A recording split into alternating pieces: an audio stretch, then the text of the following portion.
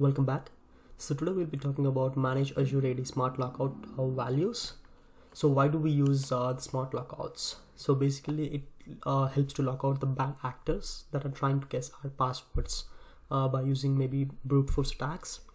So only the authenticated users will be getting access to our directory, whereas other people will be locked out. Let's see how it is done.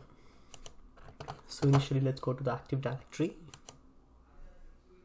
and under manage you can see there is a section called security. Here you go, so click that,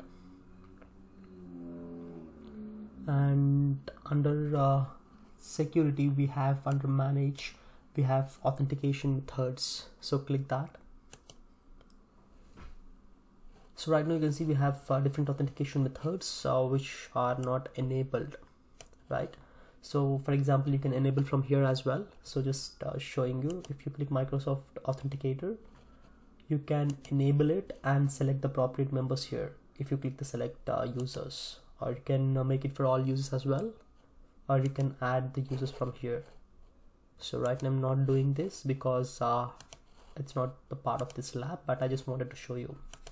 However, if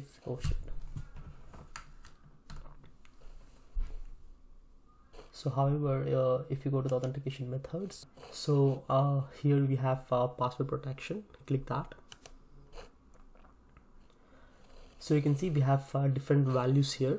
So if we talk about the first one, which is account lockout threshold, so basically how many failed sign-ins are allowed on this account before its first lockout.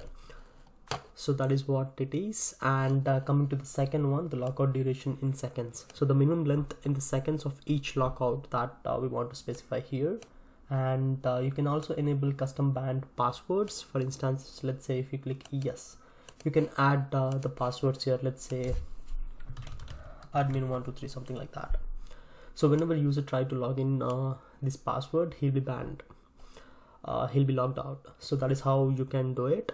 So you can build your own custom passwords here. However, like we'll be not doing in this case, so we'll just keep it no for this case. And make sure you click it yes. And coming to the other one, which is mode, make sure you are enforced. So you can know about more here. So with set to enforce, users will be prevented from setting banned passwords and attempt to be logged. So set to audit, to attempt to only be logged.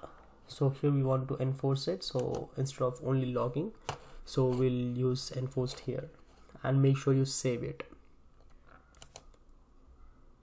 So this is how you have to perform account lockout. And in the next video we'll be testing it using an account and see how the accounts are being locked out. So let me check once again whether I have given all the values correctly. So here instead of 60, I'm starting 120 according to the docs, or 60 is also fine. That is your wish. So yeah, I hope you guys have understood the concept of today's video.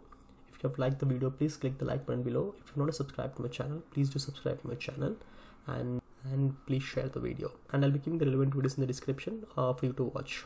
Thanks everyone.